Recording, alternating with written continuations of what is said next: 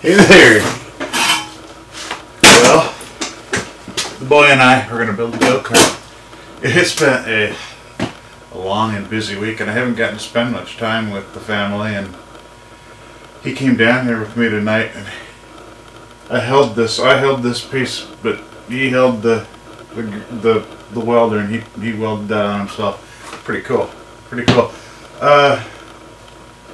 We picked up this fine Predator go-kart motor, and that's about all the go-kart pieces we have. I need to do a steel run.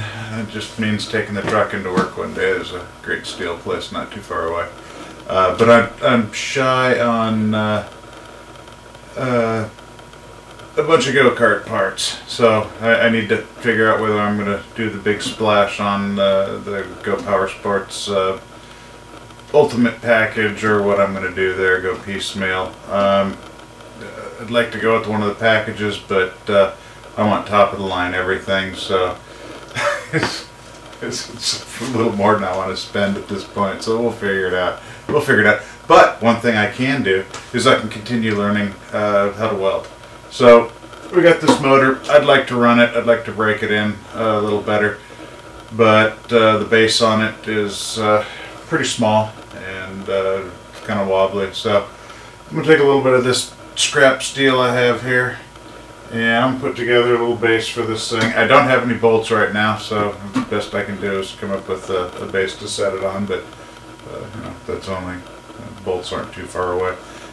This is going to be a bunch of different sections, this video. It'll probably have to be edited up just to get different angles for the different tools we'll be using. Alright, cool. So I guess I'm going to start measuring this out and get to work doing a few cuts with the chop saw, and then we'll do some grinding and finally weld it together. And gosh, I'm not sure. I have to figure out whether to drill first or weld first. Not quite sure. Been a long tough week, and I'm a little tired now, but yeah, that's so I can turn the camera off and go to bed and come back and you'll never know. So out of the steel supply, I picked up, or I've got some of this, not a lot, but I've got some of this 1x1 11 gauge, which is an 1/8 of an inch, and this is going to be primarily what we use in the go-kart, so I'm just trying to weld as much as possible with this stuff, or on this stuff, just to get familiar with it. This piece, what I think I'm going to do here is just cut it in half. It's about 18 inches, and I'm just going to chop it in half, and that's going to run under those two halves will run under the motor that way. And then these slightly bigger pieces that I have, you know, I'd like it to go at least like that. There's not going to be much to save. I'll probably just lop off a couple inches on these, keep them the same length, and stack it up, weld it, drill it. Yeehaw! All right, well, we change camera angle and we'll get the saw set up. And you know, I'm new to this. This is all brand new for me, and I've seen videos on how to cut metal, what to use to cut metal.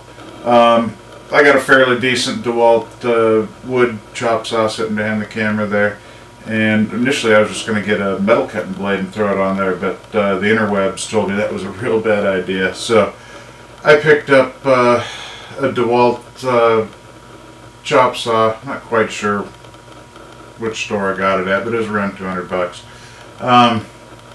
Retrospect, would I do it again? It cuts stuff, you know, it'll make big pieces smaller, but it's not accurate. You know, that I suppose I could get a better blade for it, but that blade that's in it, the abrasive disc, just flexes all over the place.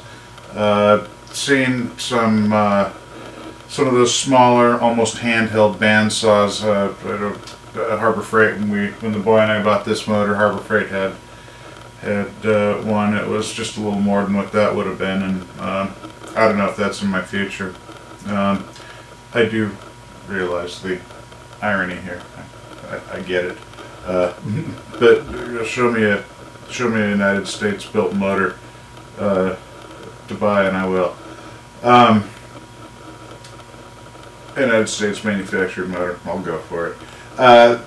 Anyway, yeah, I've seen folks chopping with the. I'm looking over here because the tool is sitting over there.